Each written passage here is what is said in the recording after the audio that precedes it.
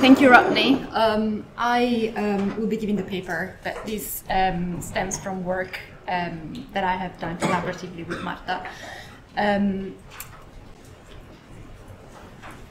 With this paper, I would really like to start taking the opportunity to reflect a little bit on the digital heritage research strand, on where we've been in the past, where we are now, and where we could fruitfully go moving forward at the time of the data deluge. Now, the field of digital heritage has started to emerge more formally in the 1990s. And at that point in time, it was more focused on trying to unpick the impact of digital technologies within and on museum and gallery context. Since then, the field has grown substantially, primarily, however, continuing to look at two linked topics. One is the digitization of analog resources, and the other is digital engagement with the past through those resources and other internet-enabled objects and spaces.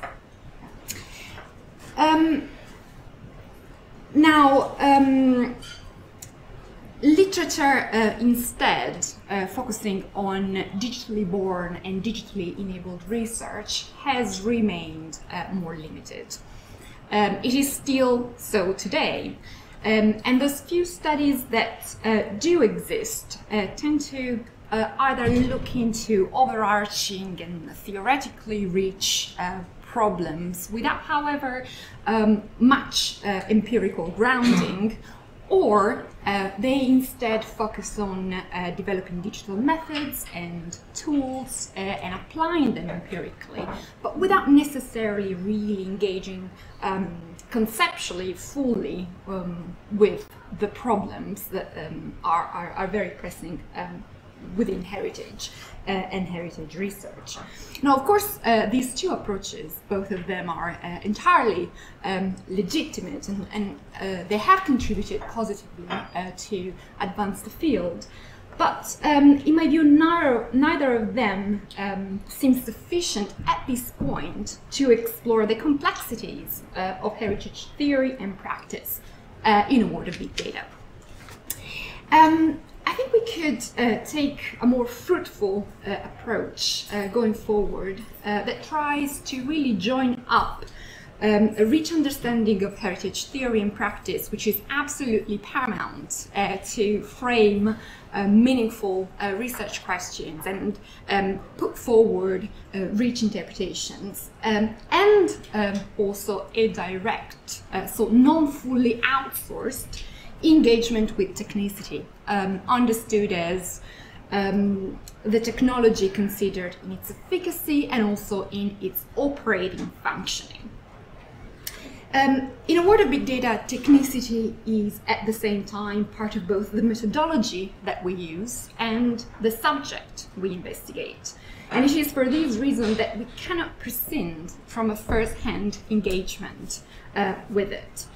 So on the one end, I think there is the need to try and overcome the issue of theory being detached from the substance of practice and only existing in its formal essence.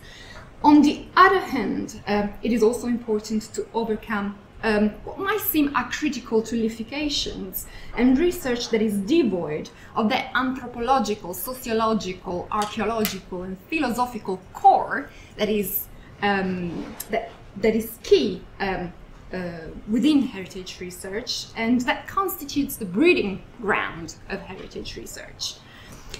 So in the next 15 minutes, I will try to argue this position and reflect on what it means to navigate big data in a hands-on way, developing and adapting research software critically to undertake research in heritage. And I will ask, what is the value of big data for heritage research? What are the implications of its use in terms of research design and methodology, and also in epistemological terms? And I'll look to address these themes and questions drawing on the digital heritage research done as part of ancient identities, which, as I mentioned in the introduction, really aimed at exploring the variable ways in which people interact and value the ancient past today in Britain. Now, the digital heritage strand of this project has been structured in two main components.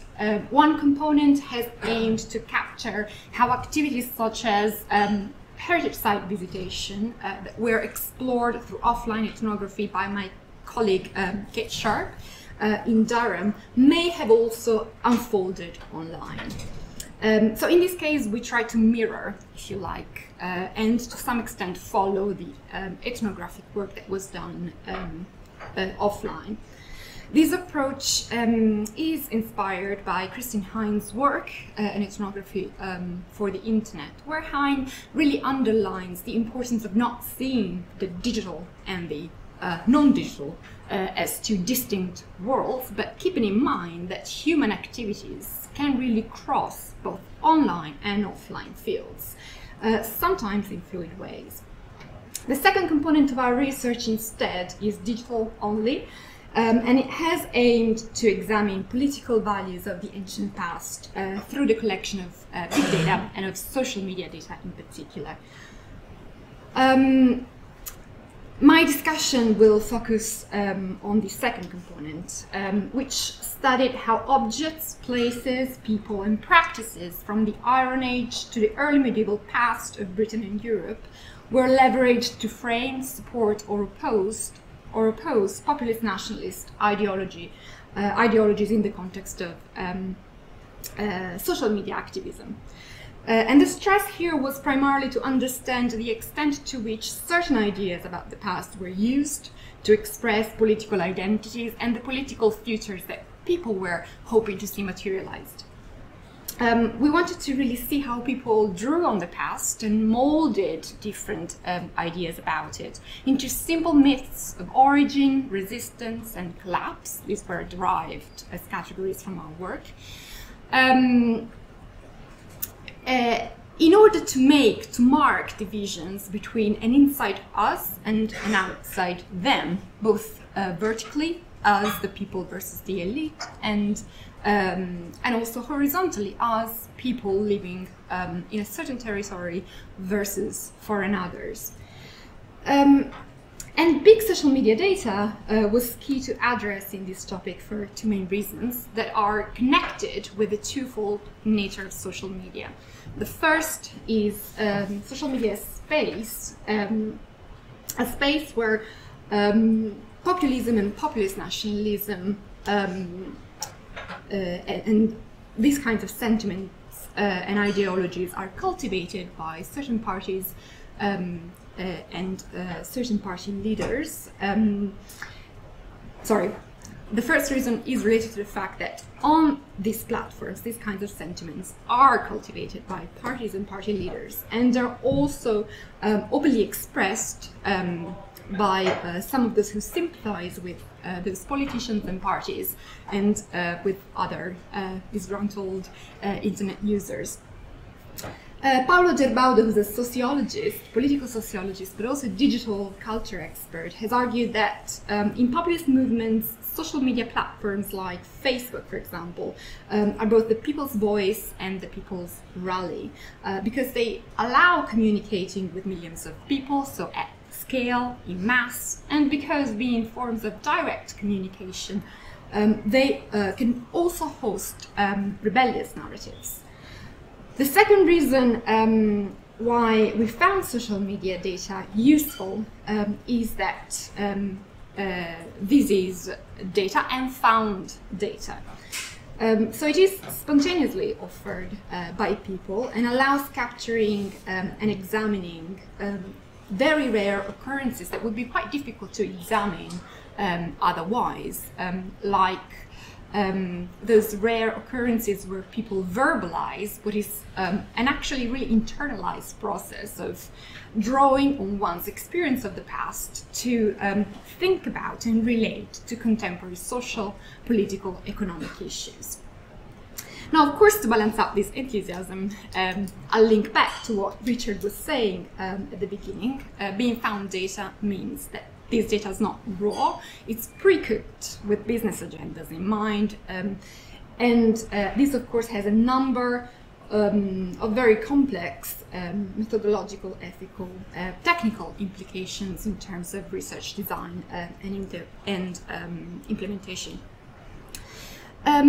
As regards data collection and the ideas and principles that informed it in our case, there are quite a few things to say, but here I'll focus on three core aspects. So the first, again, goes back to the idea of publicness and what we can consider as a public or a private space. We focused on those spaces, and this is a quite common position within social media research, where people could reasonably expect to be observed by a stranger. And by observe, I mean also in an automated way, not just qualitatively. So we focused on public Facebook pages, where people go and know that they can be read by strangers, and on collections of tweets that contain specific hashtags of relevance to us. And by including the hashtag, you usually want to signal that you have the desire to link to a public and wider discussion that is taking place. Now, of course, this also hides the assumption that a Twitter user would know this practice and implement it. And this is also fair to observe. Second point that I wanted to cover is data variety and how to take these into account in order to ensure comparability between different case studies. In our case, we wanted to also look at how different myths were circulated in relation to political events unfolding in different countries. The UK with Brexit, the US presidential elections, Italy the 2018 general elections.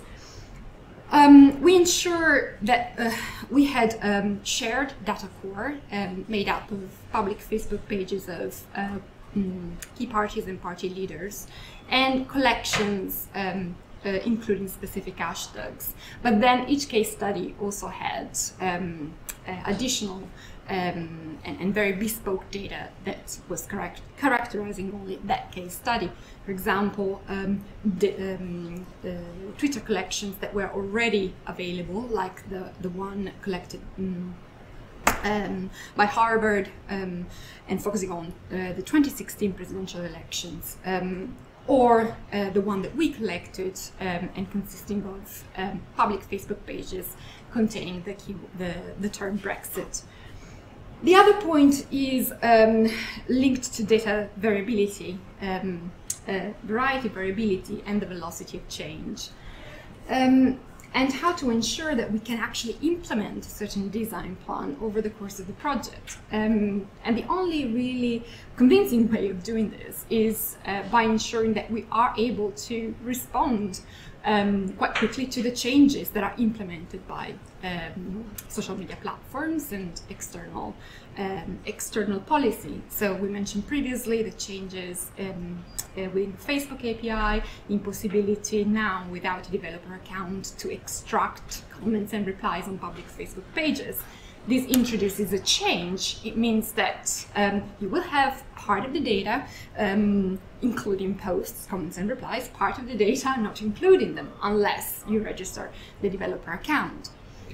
So all these points, I think, really highlight the need to engage with technicity and to engage with the technical aspects of the research as well, in order to ensure that you have a greater control on how you develop it and how you develop your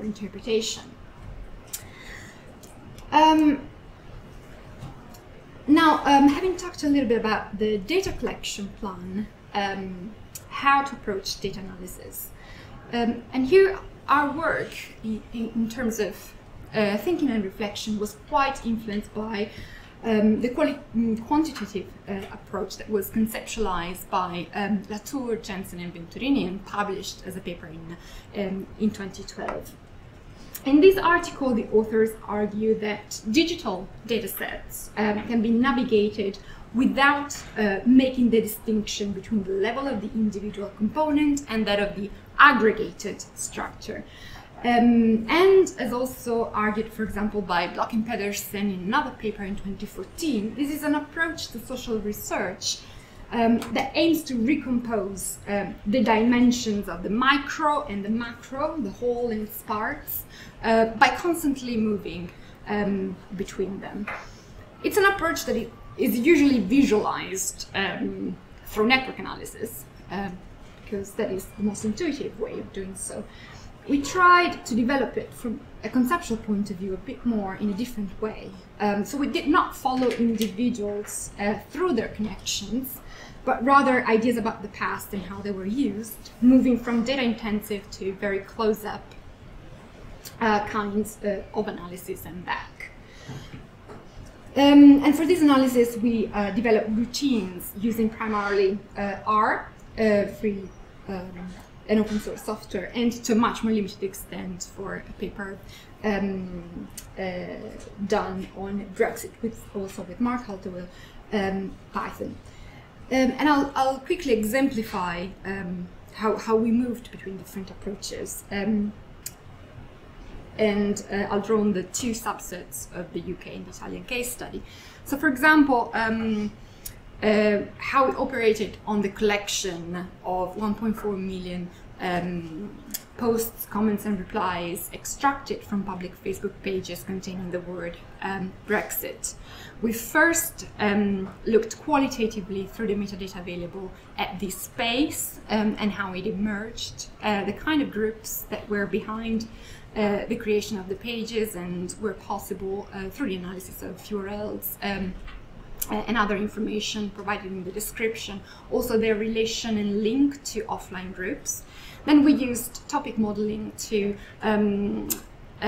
tease out what the themes, the topics that were recurring across the corpus and within the subset of documents that contained mentions of the past, which were located through a set of keywords that we had compiled through desk-based research at the beginning and encompassed people and places from the Iron Age, Roman, early medieval past of Britain, but also ways of referring to these periods.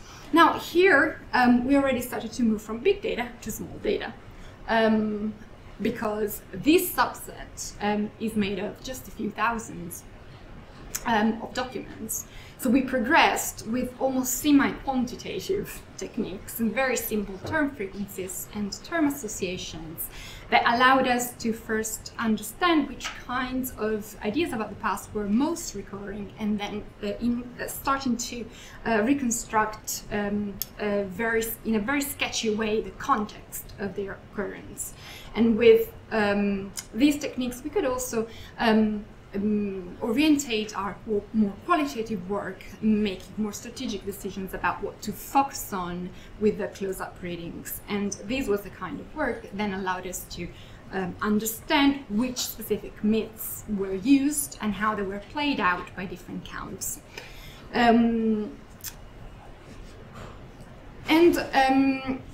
A quick mention of the Italian case study. We operated in a similar way here, using topic modeling and also cluster analysis to look at the topics that were present on party and party leaders' Facebook pages, for example, and then also on the subsets with period-specific terms, and then using simple quantitative techniques to orientate qualitative kinds of analysis, resulting in the emergence of sometimes comparable, sometimes not comparable myths, that we could then discuss together with the others emerging from the UK and from the US case study.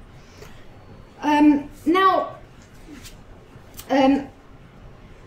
the examples that I've shown have been using data-intensive methods, particularly, well, in a quite iterative way, but certainly more at the beginning of the analysis. And they were important, as I said, to orientate also more qualitative kinds of investigations. But the knowledge on the whole that our study produced is more similar to the knowledge you produce through ethnographic immersive research. So we exposed a range of uses of the past, and we could discuss the kinds of ideas about the present that they were linked to, but we did not talk about population and sampling, and we cannot claim representativeness in terms of specific groups within society, for example. We can't say that certain ideas were recurring more amongst certain groups than others, defined against social dimensions, for example, because we didn't have that data. And also it's important to remember that this data that we've been looking at has been changing constantly. There's constant, it's a moving target. So it is the kind of knowledge that we've produced in order to be then tied to specific groups within society. If we wanted to do that, would need further analysis, and possibly also offline kinds of analysis. And it is for this reason that we've been calling this approach that we've been using as data-intensive ethnography. Because even if there is data-intensive techniques, they are there technically, but ultimately they expose a variety of uses that is compatible with the results of essentially ethnographic qualitative research. My conclusions then would be, first, that I believe that big data is of great relevance to digital heritage research, even if you just mind the context of one Facebook page, because it is important to know that the page does not exist in isolation, which we might be tempted to do. It's connected with others in this complex, huge, multi-level, variable, flexible deluge of data, but also spaces and traces of human activities. So you cannot fully understand even that little component without trying to engage conceptually with the idea of big data. Second, research that uses big data to address heritage-focused problems might be, as in our case, mostly ethnographic at its core, even when, as I was saying, it is technically data-intensive.